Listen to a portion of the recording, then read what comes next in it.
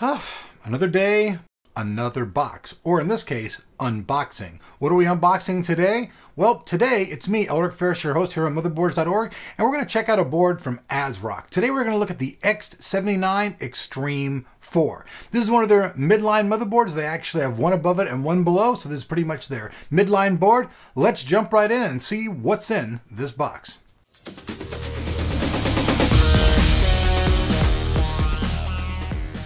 Here's the front of the box, ASRock X79 Extreme4. Says it features PCI 3.0, extreme fast RAM, fully optimized memory usage. The chipset's obviously the X79. This board is the LGA 2011 that uses all of the new Intel processors, 3960, 3930, others. Let's bounce around real quick to show you guys the back of the box. You guys can see all that, so now let's actually get inside and see what's actually in the box. So, I'll start off. This is all kind of messy in here, so I'm going to go ahead and just move the box off the side, and I'll take the stuff out one by one and show it to you. First of all, we've got the X79 Extreme4 Quick Installation Guide. Then we have the ASRock Installation CD. You can see it says X79-10 on there. Something interesting. We have a little notice. If you want to install Windows 7 on Intel SATA 2 and SATA 3 ports with RAID function, please follow the below steps. So I guess you got to follow these steps if you want to use those. Probably a good thing to do. That way you don't go, hey, why is my Windows not installing? We got two. I think that's all of them. Two SATA cables. Then we have something in this nice big shiny silver package right here. I'll go ahead and open that up. Probably going to be either the SLI or Crossfire bridge, most likely. Maybe something else. Oh, that's what it is. This is your three-way SLI bridge right here. Go ahead and set that down. Always an important thing to have if you plan on doing something that crazy. Then we have the X79 software setup guide. They're going to tell you how to use your software. That's probably pretty cool. If they got something different going on, it's always good to know. Got the rear I/O. This thing is completely color coordinated. Tells you what's going on, your clear CMOS. Got two USB 3.0 ports, two USB 2.0 ports there, another two here. Your LAN's going to be up here. Four more ports right there, and then you're going to have your audio right here. We'll see that when we actually check out the board. So that's pretty much all of the accessories package. If you're looking over, this would be on the content part of Motherboards.org. Let's bounce out of this and check out the motherboard itself. All right, so here's the motherboard, and actually hidden under the motherboard was the standard 2-card SLI bridge. You guys saw the 3-card one earlier, so let's get this out of the way and actually take the motherboard out and see what it's got to offer us.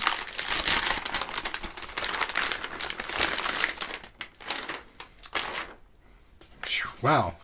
I mean, I gotta say, folks, just from looks alone, take a look at this. Looks damn fine here. It's looking all black and gold and stuff. Looks like somebody's car components. Starting off here at the top, we're going to see we have a single 8-pin power connector here. Some motherboards actually have them on both sides. This one just has one here.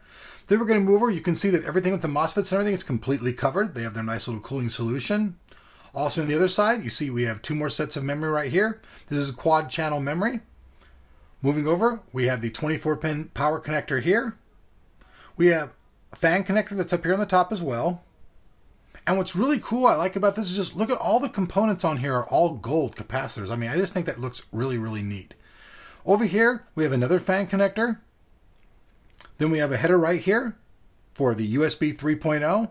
I've heard you guys complain sometimes about cases coming with this in the case. I don't know why you worry about it, because you could want to use that thing, you just plug it directly in here. I kind of like having that feature. Right here, you can see we have an external controller right here. This will either be based on the Intel or ASMedia controller. I'll look more on that when we do the full review. Then we're going to come back over here. You can see we have 1, 2, 3 PCIe 16X slots. Then we have 1, 2 of the PCIe 1X slots. And then the standard PCIe slots, we have 1, 2. So quite a bit of expandability there. Down here at the bottom, you can see we have more expansion right here for putting external USB and stuff.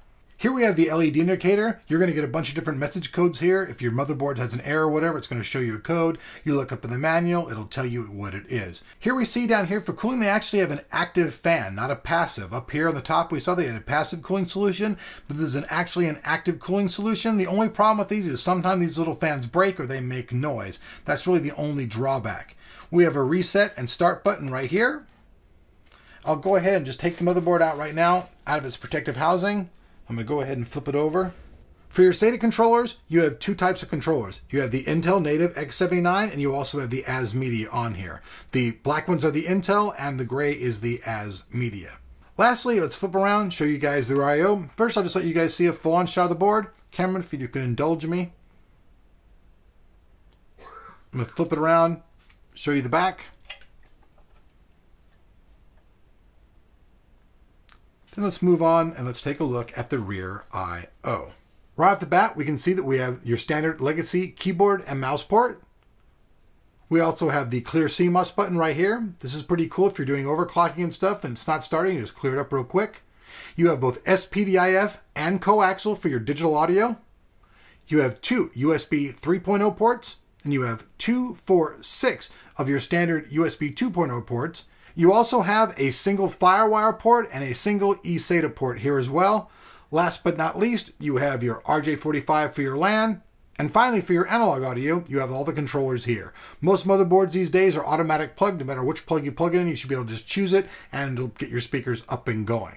So that's pretty much it. Today, folks, this motherboard has a lot of their own features, just like ASUS and all the others. When I do the full review, we'll get into those. For now, you just saw the unboxing of the new ASRock X79 Extreme4 motherboard here on Motherboards.org.